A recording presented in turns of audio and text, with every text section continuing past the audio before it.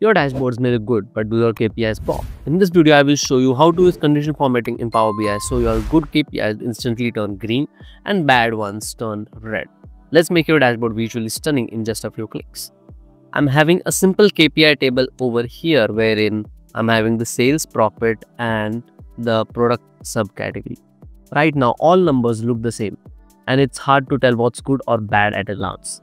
To fix that, we will be using some conditional formatting on this profit column, and the conditional formatting will be applied by using a measure. I also have created the measure.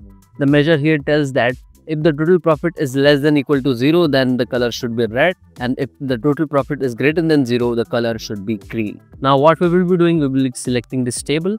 We will be go to the formatting pane, and here we are having the down arrow besides the column which we have added, and there we have the option for conditional formatting. We can apply conditional formatting either to the background color or to the font color, or we can also give data bars or even icons. Here I will go with background color. I will click on background color, and here I have to select the format style, and here the format style will be the field value because we have created a measure for that, and I will select the measure from here.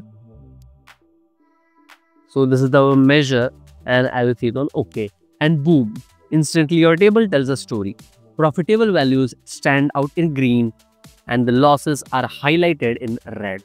So next time you are building a KPI dashboard, don't just show the number, make them pop with conditional formatting. If this helped you, drop a thumbs up, subscribe for more Power BI tips, and let me know in the comments what feature you would like me to cover next.